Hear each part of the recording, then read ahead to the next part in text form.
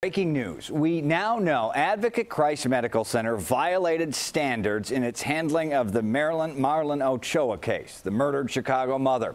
The revealing new court documents released only to CBS 2. The details come today, the same day Marlen's baby, Giovanni Jadel Lopez, died. He suffered a severe brain injury in April when he was cut from his mother's womb.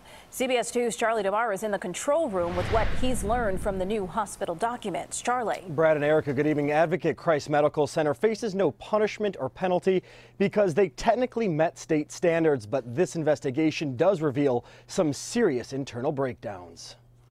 A new report from the Illinois Department of Public Health highlights a major breakdown in communication between staff at Advocate Christ Medical Center and the Chicago Police Department in the Marlen Ochoa case. The hospital was not in compliance with standards for hospitals.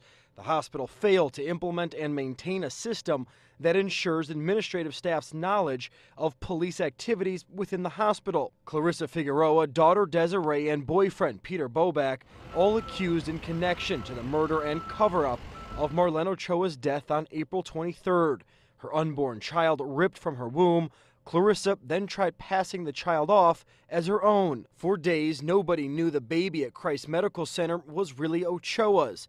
Figueroa showed no signs of childbirth, but still claimed the baby was hers, and a hospital social worker clearly confused 2 weeks after the baby was brought to the hospital, writing, "I was in my office and the doctor came into my office and asked, should this mother be making decisions on the baby because it may not be the baby's mother. I didn't know what the doctor was talking about." Christ's chief medical officer echoing the lapse in communication, telling investigators May 21st, "We, the hospital administration, heard about it in the news that a warrant for arrest for patient number 1 had been issued.